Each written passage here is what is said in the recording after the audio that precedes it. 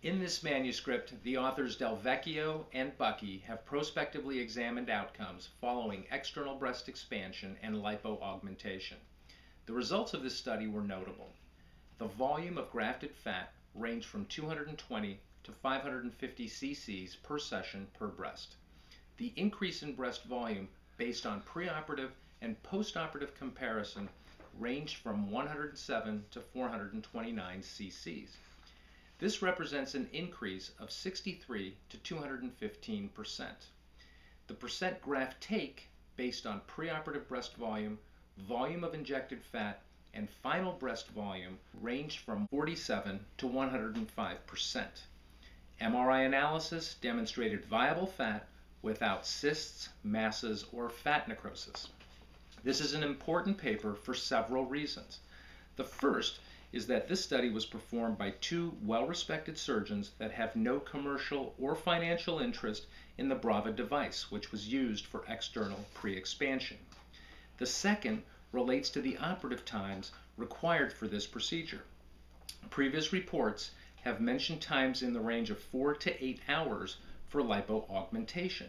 In this study, times were less than 2 hours. The third is that mature adipocytes are a viable source of fat that can be used successfully for this purpose. The fourth is that the noted increase in breast volume is persistent at 6 months. Personal experience with fat grafting has demonstrated that fat resorption, when it occurs, usually occurs within 3 to 6 weeks. In situations where I have had the opportunity to reoperate on patients that were previously fat grafted, viable fat was visualized. I suspect that the grafted fat in these patients will persist over time and that the 6-month follow-up period was adequate. The final point relates to safety and efficacy. This study has demonstrated efficacy using external pre-expansion followed by lipo augmentation. However, this study has not addressed the issue of safety, which was not one of the primary objectives of the study.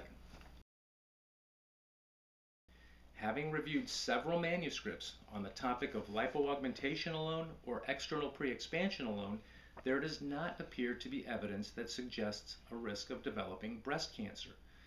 Theories about the association of fat, estrogen, aromatase, and breast cancer are relevant. However, breast cancer is a glandular and ductal phenomenon. Although fat is a source of aromatase and estrogen, I am of the opinion that breast cancer is the result of local, systemic, and environmental factors and not the quantity of fat in the breast. That said, this hypothesis needs to be tested to make any final conclusions. In summary, I would like to congratulate these authors on completing this important study.